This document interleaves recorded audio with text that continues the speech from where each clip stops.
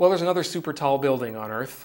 The Japanese just announced this week the completion of the Tokyo Sky Tree. It's a broadcast tower, so it's not populated all the way up, but it's 2,080 feet high, which makes it not the tallest building in the world.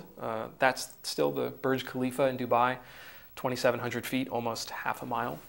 And I kind of love these buildings. I'm not always sure why we build them.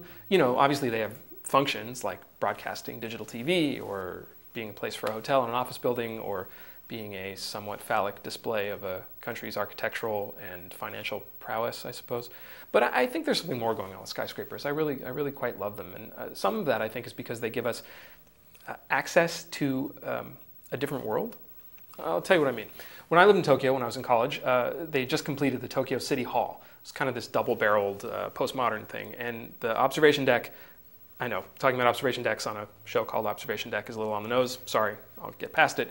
Going up to the observation deck cost some money. I was a poor student, didn't have it. So I used to go up in the skyscraper next door so I could see Tokyo, so I could be in a place where I could get an angle on a city that didn't exist anywhere else, a built space that I could see these other built spaces. I did the same thing in any other city I would go to, Chicago, and LA if I could, and New York especially. In New York, I ate at Windows on the World a couple of times, the restaurant that used to be at the top of the World Trade Center. And once when I was 18 for my birthday, and then again when I was there when I was an adult, and I'd mistimed that dinner. I scheduled it on a day that turned out to be overcast, so there was no view of the city. In fact, the towers were the only things you could see sticking up above the cloud layer. And there was something special about being in a built bubble, where the only structure, where the only city really was the place that we were sitting and eating. And of course those aren't there anymore, the towers are gone, and you can actually go to that place and look up and see a point in space that used to be enclosed, but isn't. In fact, that's a point in space and a point in time, right? Because it used to be there and isn't there anymore, or is something different now.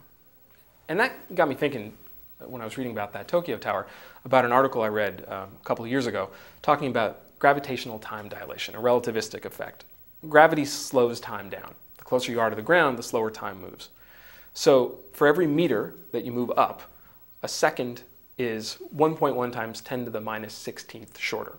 That's infinitesimal. But if you start to get up into these skyscrapers, it's, well, slightly less infinitesimal. At the top of the Burj Khalifa, it's 9.1 times 10 to the minus 14th. The second is that much shorter. The top of that Tokyo Sky Tree, it's 5.2 times 10 to the minus 14th. These are super small numbers. I mean, it would take millions of years at the top of one of these buildings for your watch to gain a second on a watch that was on the ground. But there's still something kind of magical about being in a space-time bubble at the top of a building, in a place that only exists at a moment in space and time.